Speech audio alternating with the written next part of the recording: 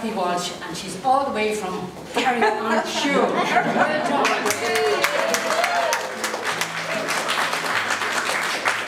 It's a great turnout tonight. I'm so pleased to see so many people coming here. We're really doing our level best to get this place up and running, and as you know, we're sort of doing voluntary work for the last year, and it's really proved to be successful. With the help of our CE scheme over there, they're fantastic, our staff, they're absolutely fantastic. So without further ado, as they always say, it's over to you, Michael. Thank you very much. Thank you. Well, it's always a pleasure to meet me in Clonmel, since I live just a little bit down the river. And it's a particular pleasure this evening to see so many friendly Carrick faces here, and even some friendly faces from the Dead Man's Boreen, which the Carrick people would know all about. Well, not quite, because we don't know the mystery of why it is called the Dead Man's Boreen. But I love that place name because it has a sense of mystery about it. I was just thinking, looking at this ravishing work, that I was reading somewhere recently that the artist Francis Bacon, the painter Francis Bacon, said that the job of the artist is always to deepen the mystery. Always to deepen the mystery. What mystery? Well, the mystery is all around you. It's all around us in our lives, really. And Kathy, in her artist statement, which I may read you a bit of as I go along, in my short speech, she mentions light and she mentions water and the interaction of the two, and of ripples, for example, of what happens visually, and when this works on water.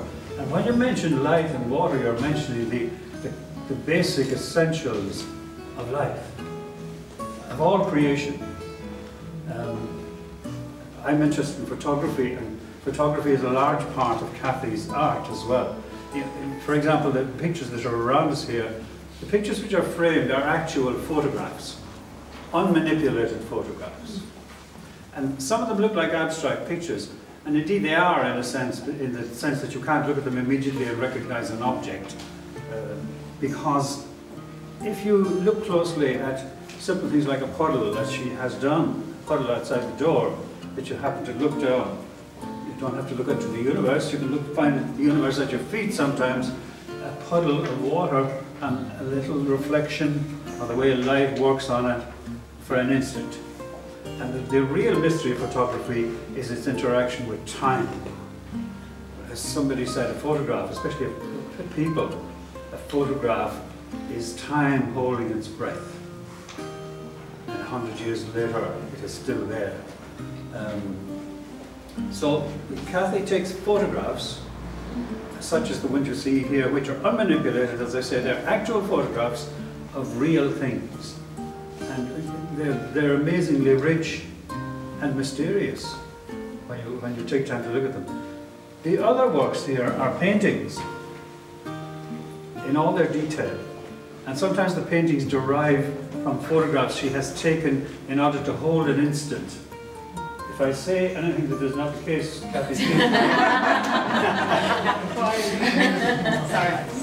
in order to catch that instant, so that she has something while it is still there.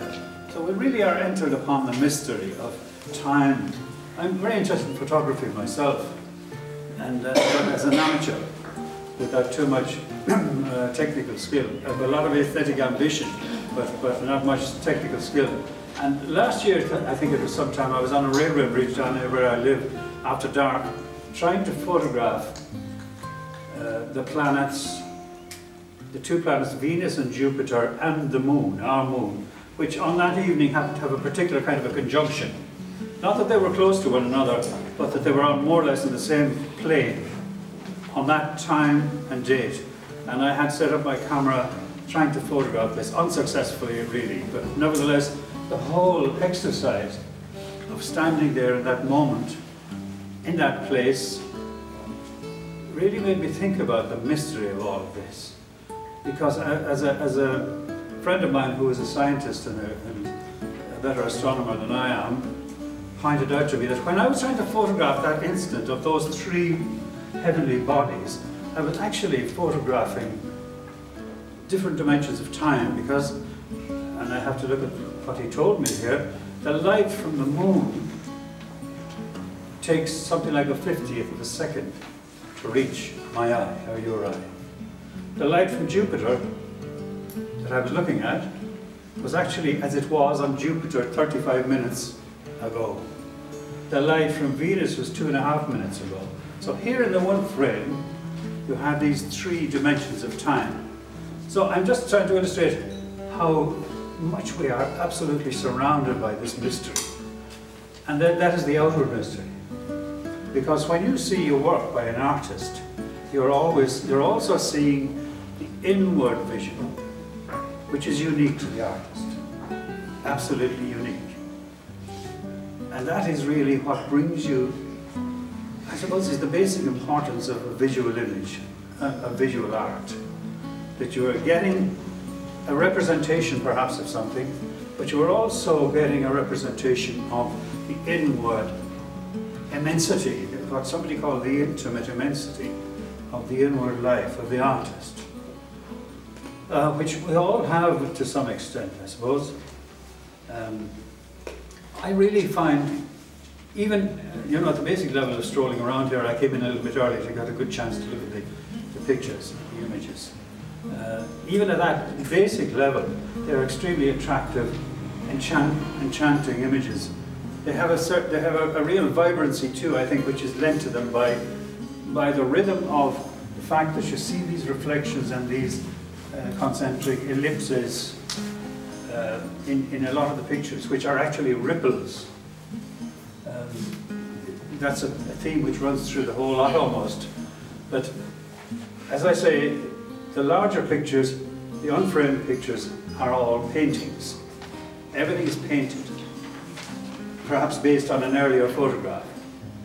And that's kind of a unique interaction. There have been arguments or there used to be arguments in the early history of photography about the relationship between photography and painting.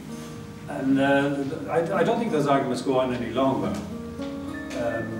because they interact now. And our lives and the way we see things, writers, the way the writers write now, for example, unconsciously is deeply influenced by cinematography and by the camera. You can read pieces of prose or poetry now, and you can see it almost cinematically. And I've often discussed this with poets or other writers, some of whom are not aware at all until you point out to them, that's a very cinematic poem. It has camera angles in it, you know. So that we have incorporated that, those of us of the world, of the time, this time, and of, well, most part of a century and a half or more now, of the camera and how it has changed our consciousness. So all of that is kind of incorporated here together. The word photography itself didn't appear till I think around the late 1830s. And it's credited to have been, the word is credited to have been coined by a scientist and a chemist, a wonderful Victorian man of many parts called Sir John Herschel. And like most scientists and learned people of that age, he was schooled in the classics. And so the word photography derives from 2 Greek words. Now, I don't think I know Greek. I wish I did. But phos and photos refer to light, and graphos means writing.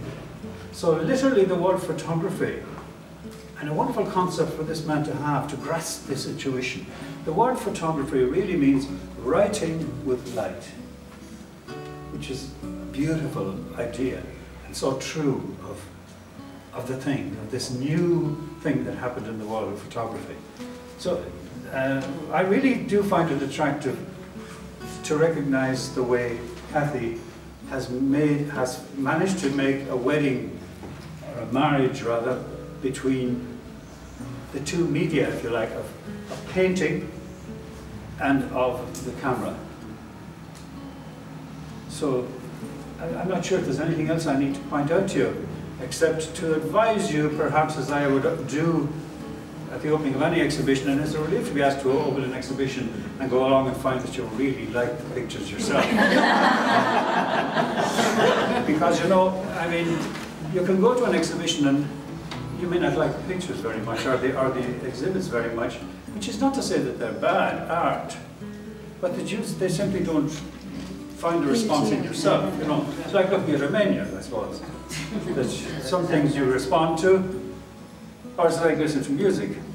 But it's a relief to come along and find that I really am enchanted by these pictures. And I will come along some other day to spend some time with them. Because you don't really get much of a chance to see the pictures properly at an opening, especially where you have a large crowd of people, thankfully. That's to welcome the pictures into the world, into the public world.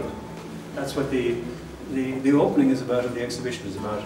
And I'm happy to see it here, Maureen, in this building, because I have an old history of this building myself as an art centre. And also I'm old enough to remember when I was a small boy, when this was a bus a bus station where we would come up from Carrick and wait here for the bus back to Carrick in hard times. So, you know, there's a history behind almost everything. And this space has its own history. And I hope it will thrive and continue to thrive. So finally, let me just say, if you have a few bob to spend, and if you really like a picture, remember this, and it is really true, that you're getting something unique. You're getting something once off. That's especially true of painting, because, I mean, the identity of a painting, an original painting, it has a tactile authenticity and a uniqueness that the artist, whoever he or she is, has touched it. And there is only one such. That is the fascinating thing about a painting, especially, I think. So I welcome this lovely display and exhibition. And Kathy, I want to congratulate you sincerely. One last word. I also am aware of Kathy's work as a teacher, as an art teacher. And I'm sure there are other art teachers here, possibly. And I would like to really say how happy I am that there are art teachers and that there are schools in which art is taught, as it is in Clonmel. Because there are also schools in which art is not taught. And I feel very strongly about that, for the good of our society and the good of our souls. So I congratulate the school in which Kathy works, as well as the artist herself. Well done, Kathy.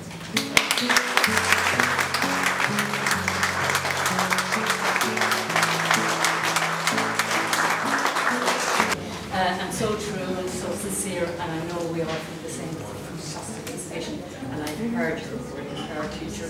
It's the very first comment was made there today, so there you are. I'm not a woman of words. I'm going to leave that to Michael, but I would like to thank Michael for your eloquent words, and you just brought a new dimension to the exhibition. And I always said, if I was going to have one, that I wanted Michael, and I've said that for years. So you weren't the last on the line, you were the top of the list, and I was absolutely delighted when you said you could do it. So I feel very privileged, very honoured to have had you here. I'd like to just thank everybody for coming. Yeah, well done. Okay. Well done.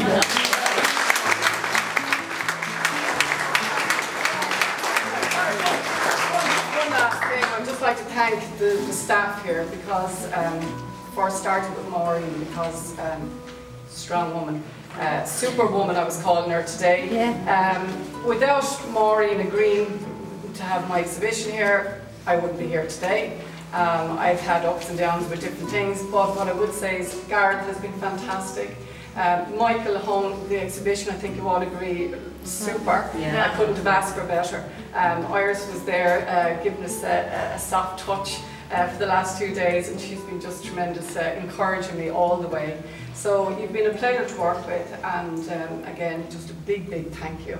And as I said, and thank you to everybody for turning up and your kind words. Thank you very much.